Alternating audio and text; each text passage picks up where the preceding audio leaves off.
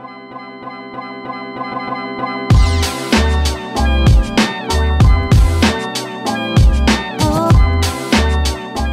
and welcome to Tech Talk Travel. In January's editorial, we're looking at Google's influence on the travel industry.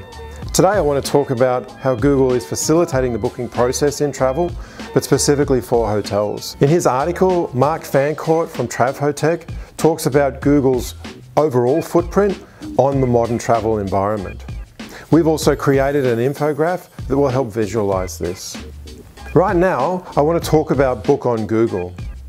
Towards the end of 2018, Google released the Book on Google feature across a range of new markets, launching in a number of European countries, as well as in Canada. These have all been added to the existing markets of the United States, the United Kingdom, Australia, and New Zealand.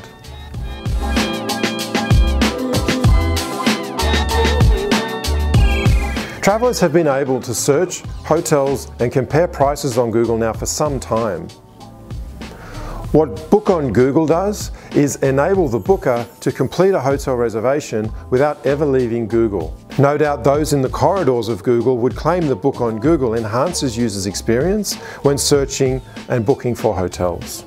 And based on some hotel websites and booking engines out there, they'd probably be right. In support of Book on Google, Google incorporated a tool called the Room Booking module. Now, the Room Booking module is a feature in Google's Hotels Ads product. It gives all available channels, including the hotel's direct channel, the ability to show photos and publish rooms along with their pricing. So by launching Room Booking module, Google continues to offer information and options to the booker in order to facilitate their decision-making process. It looks like a clear move towards providing hotel ads with features normally associated to OTAs.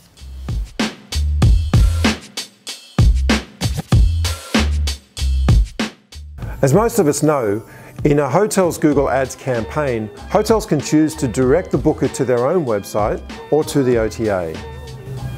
When Book on Google is activated, Google then connects the prices of the hotel's website or the OTA and gives the booker the ability to continue the reservation process without leaving Google. When Book on Google is not activated, then a user, after clicking on a price, either from the hotel's website or OTA, will leave Google and continue the booking process on the website of the hotel or through the OTA. Now, this decision is entirely up to the hotel whether to activate or not. However, any campaigns that are a part of the Room Booking module will force all users to be redirected to the Book on Google feature without the possibility of redirecting them to the hotel's website.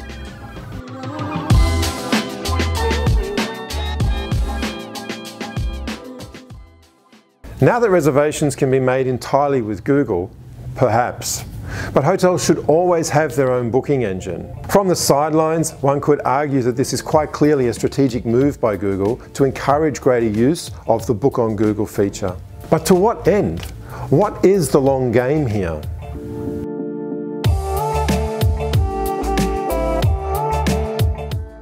Google has worked hard over the last few years to ensure their users have a seamless and a smooth hotel search process.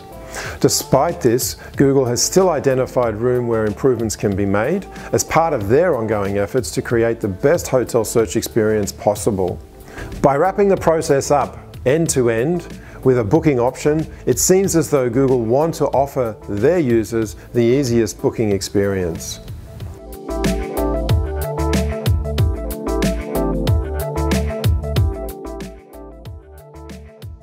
For better or worse, Google's algorithms and metadata caters to the personalized booking needs of users. In turn, an unrivaled UI navigation and individualized set of options for each respective user is available. The high number of poorly optimized hotel websites and booking platforms out there presents an interesting challenge for Google. The question now is, how can Google best recommend hotels to their users whose final bookability isn't impacted by outdated booking options? Their answer would be, most likely, Book on Google, an option that facilitates the booking, all encouraged by the smooth and frictionless hotel search experience. From Google's perspective, bookings made on their platform means users no longer have to deal with poor websites or websites and booking engines that aren't optimized for mobile use, which in an age of smartphones and instant accessibility is something that should make hotels think about their mobile strategy.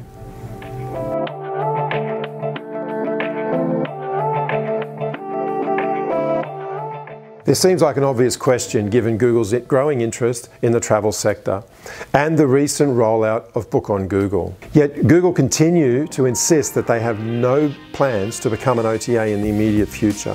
However, as a minimum requirement to use Book on Google, the hotels need to take part in a Google Hotel Ads campaign, and this is where payment is required. Some may suggest this process mimics OTA behavior, resembling them even more in terms of commission models or CPA, since this is the model used by OTAs. So when it comes to Google's grip on the customer base and the power of search, Expedia's CEO, Mark Okerstrom, said in December 2018, we need to be very watchful about what they are doing. Booking Holdings CEO Glenn Fogel has been less direct in his commentary, although the similar business model likely raises concerns. Booking.com has since increased its TV marketing efforts to build the brand recognition directly with their customers. Google's efforts and innovations in the travel space are all focused on the same objective. From destinations to trips, from its totally reinvented hotel and flight search experience, now up to its latest Book on Google feature. These all prioritize one thing: relevance. Relevance to the booker's search, relevance to the booker's priorities, and relevance to the booker's ultimate experience. So what's interesting here is that despite seeking relevance in the travel vertical, Google has yet to fully commit to an OTA type offering. And this is best illustrated by the fact that there is no Google extranet for hotels to load inventory, pricing, or availability. And while the Book on Google booking is made within Google, a major difference between them and the current OTAs is that the hotel is still the owner of the data and the booking information, and something that hotel operators understand the value of when trying to build customer loyalty. Also, Google doesn't charge any commission on top of the reservations. Again, something quite different to the OTAs. So while on the surface Google is yet to become a fully fledged OTA, many of the Book on Google features are clearly putting this into question. Book on Google isn't going away. So like hotels did with the OTAs, they must get used to its presence and determine their own pros and cons when using it. There is an opportunity here for hotels to take the lead on this by staying up to date with the latest news, working with your technology providers, and ensuring quality pictures of your rooms and property are available, and identifying ways to use Book on Google that best fits your distribution strategy. So if you are a hotelier, become familiar with it. Don't allow others to control the narrative on how you should use Book on Google. This is only going to lead ultimately to frustration and potentially lost opportunities. Thanks for watching. I hope you enjoyed the new format of video. We'll be mixing it up this year. Don't forget to follow us on our social media channels, subscribe to our YouTube channel, and please hit the bell icon to get the notifications whenever we release a new video. Until next time, it's bye for now.